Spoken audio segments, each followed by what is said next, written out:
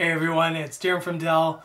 Thanks so much for taking the time to tune in. Today we are going to be talking about the brand new Dell Premier Collaboration Keyboard that now does support Teams from an audio-video collaboration standpoint.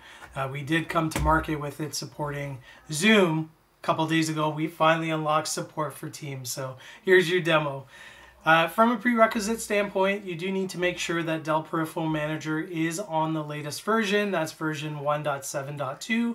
From a Microsoft Teams for work or school, that application itself needs to be on the latest version. I'll put the version number in the description down below. You'll want to enable third-party API support, and then when you do launch a meeting for the first time, you'll get a pop-up saying that there's a new connection request. Click allow to enable the keyboard to talk to Teams and have the two kind of create that connection link that is required. I am in a Teams meeting over here on screen. You are seeing we have the collaboration keys. If I wanted to hide the keys itself, I can certainly swipe and do that.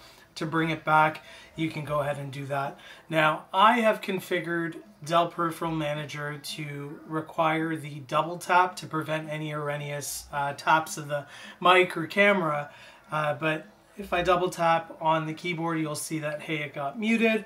If I wanted to bring up the chat, you can certainly do that. If I wanted to share screen, you can certainly do that. Put it away. And then to bring on your camera, double tap there. A little bit of inception with the camera is turned on. Let's go ahead and turn that off. But I did want to show, the quick little demo of the 4 buttons. Super helpful in terms of having that control at your fingertips. Again, the KM900, KB900, which is Dell's collaboration keyboard, now supported on Teams and Zoom. So with that, I hope you enjoyed the demo. Hopefully you'll take a look at the keyboard and the communication with Teams. Thanks so much. Take care.